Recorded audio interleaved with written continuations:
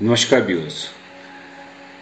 In today's video tutorial, we have discussed in detail about different reconstruction method after gastrectomy.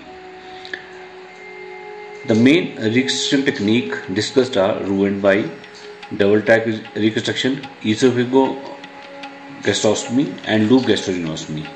These reconstruction techniques are required after total, distal and proximal gastrectomy.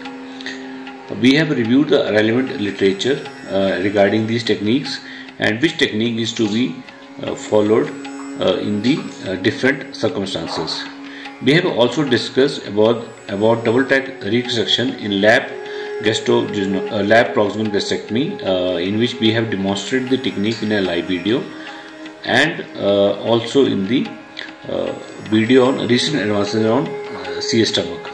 I will give the link to those videos in description and in this video also.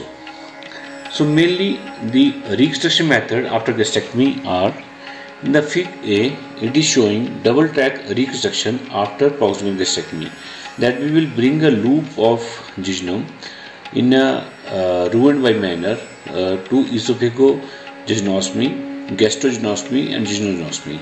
Another option after distal gastrectomy, that is fig B, will be double tract reconstruction in the form of gastrojejunostomy, duodenojejunistomy and jejuno-jejunostomy.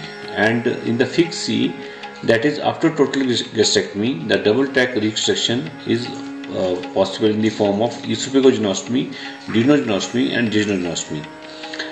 Briefly, the double tract reconstruction method is preferred because it enables the endoscopic access to the ampulla, which is a big advantage, because in future if there is any need for endoscopic access to the ampulla or the CBD, for example in case of CBD stone or periampullary malignancy, then this route is easily available. Another advantage is, in case of proximal gastrectomy, the remnant stomach, that is distal stomach, is available for the food and patient can have one-time meal. Viewers, please don't forget to like this video and subscribe to our channel and hit the bell icon for future important updates. So other options after gastrectomy are in the fig D, that is after proximal gastrectomy we can do esophago-gastrostomy. We will pull the remnant stomach to the esophagus and do the esophago-gastrostomy, or it can be in the form of Roux-en-Y, that will bring the Roux loop and we do gastrojejunostomy and jejunostomy.